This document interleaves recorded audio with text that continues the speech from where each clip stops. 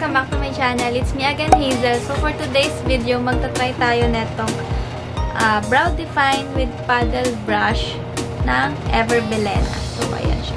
So nakita ko lang to guys sa Watson and nakakaano lang kasi 150 lang siya and meron na siyang paddle brush. So first ever paddle brush ko to. So yeah. So kung gusto nyong malaman kung okay ba to and kung anong tingin ko sa kanya, then keep on watching. Okay guys, so start muna tayo sa packaging niya. So, usual packaging ng Everbelena. So, nakalagay siya sa ganito. And then, sa likod, makikita mo yung price. And yung ano niya. So, tanggalin ko muna tong price tag kasi hindi ko mabasa yung description ng mismong product. So, nakalagay dito, step up your brow game with the new EV Advanced Brow Define with Paddle Brush. This dual-ended product helps you precisely sculpt and color your brows with ease, anytime, anywhere. The result? Beautifully soft yet fuller-looking brows that last all day. So, yeah.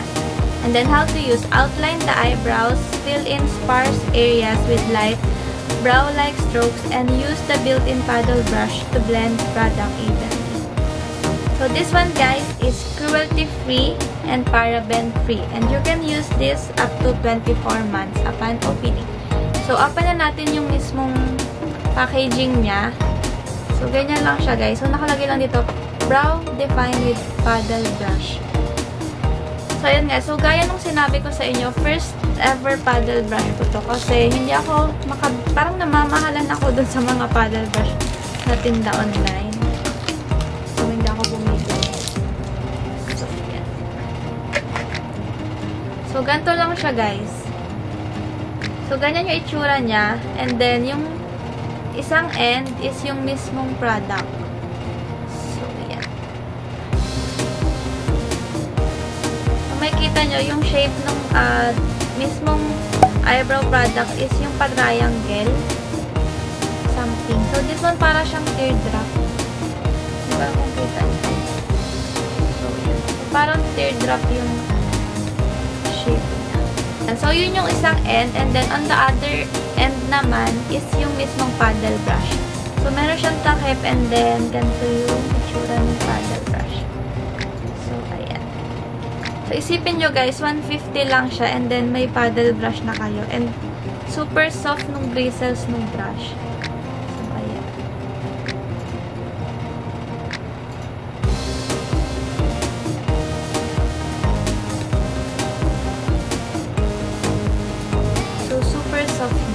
And then, yung nakuha ko pala guys na shade is yung front row. So, meron silang dalawang shade na available. And hindi ko alam kung anong name nung isa. Pero isa lang kasi yung binili ko. Kasi parang ito yung more on brown gray. Brown grayish na color. Or shade. Swatch natin guys sa kamay ko. So, ganito yung color niya. Very light pa rin niya. And hindi ko sure kung magko-color to sa eyebrows ko. So, yan. And honestly guys, hindi ako magaling magkilay.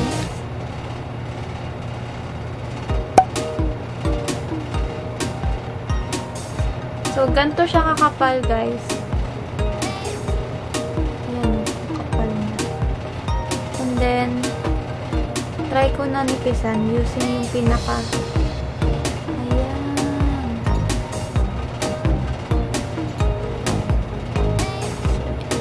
try na natin siya guys sa eyebrows ko. So, ang color ng eyebrows ko is black.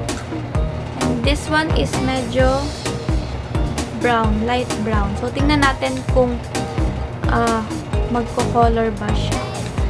No, kayo guys, mag-expect na super galing ka magkilay kasi hindi ako ganun kagaling.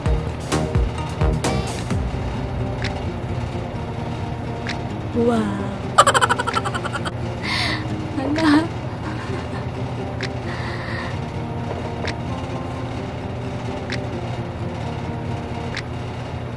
Super creamy niya.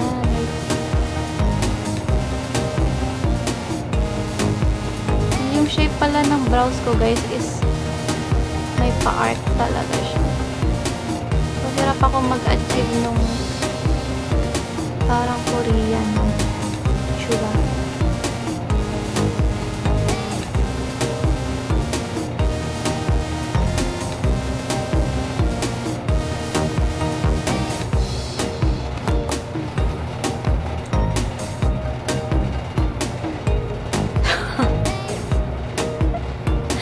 So, ayan guys, yung application ko. And ang unang-unang masasabi ko dito, super creamy niya. Ang dali niyang i-apply. Like, kailangan dahan-dahan kayo kasi pag napasobra, ganyan may tsura. So, tatry kong gamitin tong paddle brush para i-blend yung product.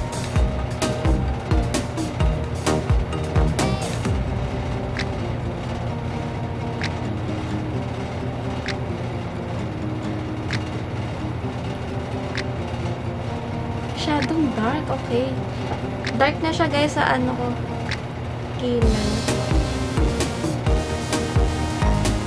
And ang gandang ipang blend na itong paddle brush kasi super soft.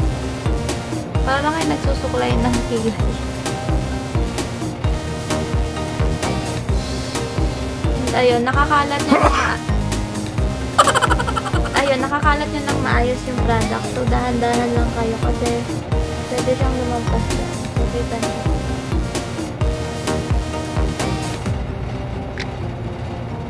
Super lambot. So, ayan. So, ayan.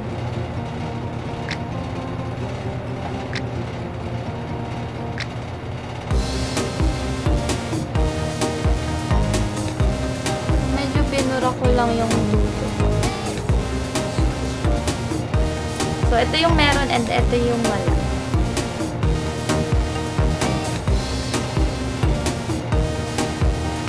So, yan. So, try naman natin guys sa kabila.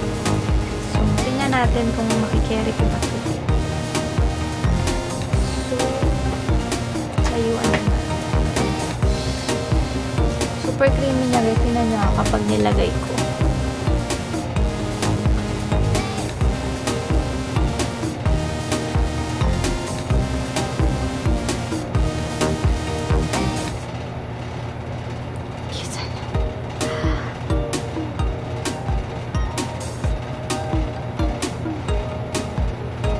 So, dapat light lang guys yung pag-apply. Para matansya niya.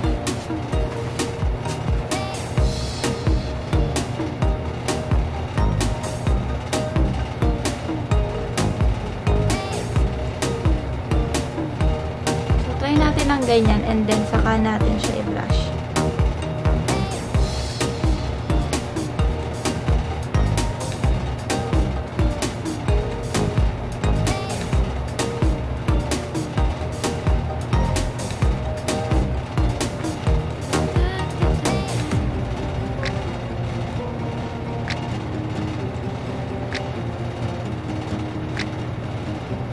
Super dali niya i-blend.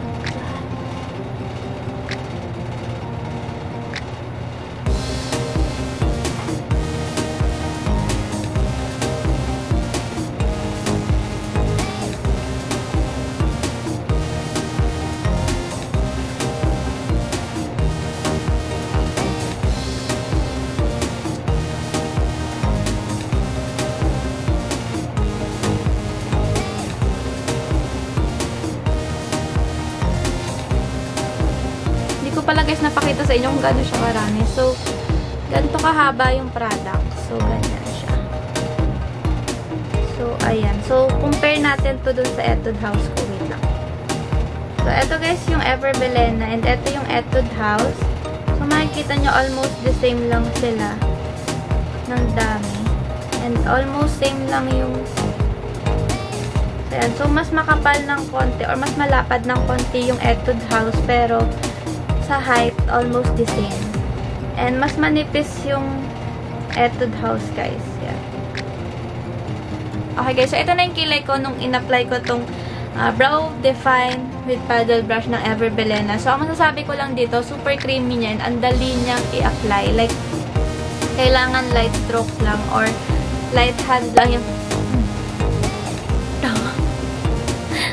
light lang yung paglagay mo kasi pag diniinan mo, super ano niya, kasi super creamy niya guys.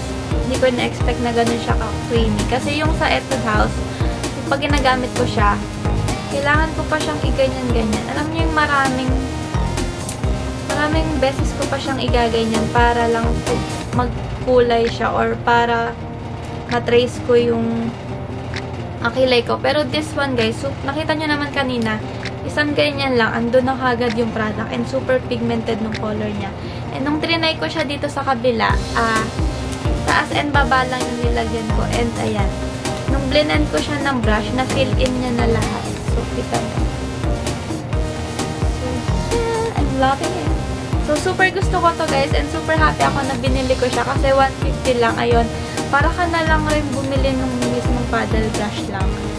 So, this one, 150, may paddle brush ka na and meron ka pang eyebrow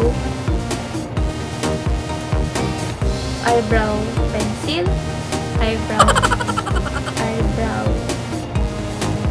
eyebrow product. So, nagustuhan ko to guys and I think super sulit to and super must try or must have kasi ayan o, super ganda niya. May paddle brush. And super mura guys, 150 lang. Tapos ang dami pa ng product niya and then ayun nga, may paddle brush pa ulit-ulit. Super ganda guys. So, for me, very okay na itong Brow Define with paddle brush ng Everbelena. Super pigmented, super creamy, super dali niyang i-apply sa brows. And super blendable niya. And yung mismong paddle brush, super lambot. Ang sarap sa feeling ng pag biniblend mo siya. And super dali, super dali niyang i-blend yung mismong product. So, yeah. So, yun guys. So, yun yung first impression review ko about this Brow Define with paddle brush ng Everbelena. So, kung gusto niyo itong i-try, punta na kayo sa pinakamalapit na Everbelena sa inyo. So, yan guys. So, that's it for today's video guys. Sana nag-enjoy kayo and naging informative tong review ko. So, if you like this video, don't forget to give this a big thumbs up and subscribe to my channel if you haven't already. And as always, don't forget to hit the notification bell para ma-notify kayo every time na may uploads ako. So, yun lang guys. See you on my next one.